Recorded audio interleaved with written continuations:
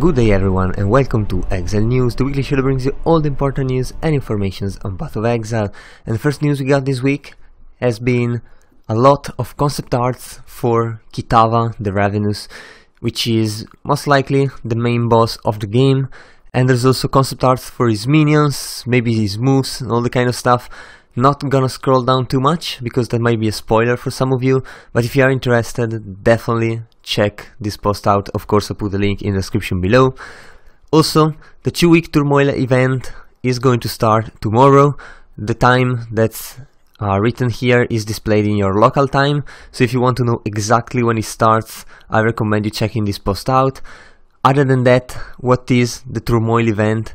Basically, every hour the game will choose one of the league mods and it will be amplified by 5. So if you choose domination, or if the game chooses domination, you will find 5 shrines. If it chooses ambush, you will find 5 loot boxes and all the kind of stuff. Sadly, I don't think there is like Tempest, which would be really interesting, having like 5 Tempests on at the same time.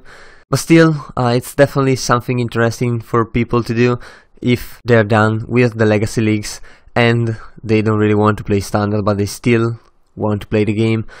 Also, the beta is still going on at the same time, and we actually got a first reveal of a new skill, which is probably not going to be the last, but still, the new skill is called Stormburst, and it's a lightning skill clearly.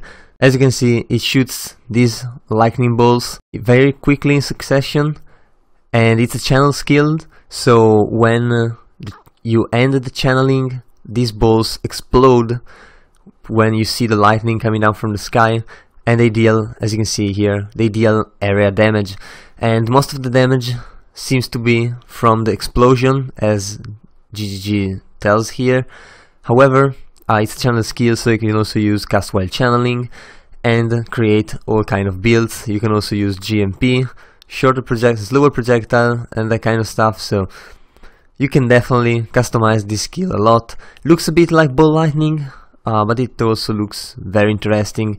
Definitely it's going to be usable for some kind of builds, and yep, can't wait to see how strong this can be and how bursty it can actually be. It definitely looks pretty good from the video. Maybe it's just a character with a lot of cast speed, but if it's this fast, just like that, well, then that is going to be really interesting. But anyway, we also got the 5th beta weekly report, which means that the beta is going on for over a month now, and the 3rd wave of improvements has been added, which actually included the performance improvement we saw last week. Also, the pierce changes have been added as well, so we'll have to see how those go, where basically GG removed the 100% chance to pierce, and a lot of piercing things now add projectiles pierce X number of enemies. I don't think that's going to kill Valspark, but we'll have to see about that. Also, the early tutorial system is going to be improved, but that's going to be for the future. The labyrinth is also on the improvement way. However, GG is not focusing on that because it's not really the most important thing right now. And there's also going to be a new wave of patches. It's going to be in 10 to 15 days, and it's going to focus on balance and builds. Also, it will include new things, new little things, or maybe not so little, that GG has been working on, something like the new bleed keystone, which, well, might be big, might be not very interesting. It's definitely going to be interesting, let's not kid ourselves. But still, very interesting things are coming, and well, we're getting closer and closer to the supposed launch date, which is going to be in August. Maybe mid-month, we'll have to see about that.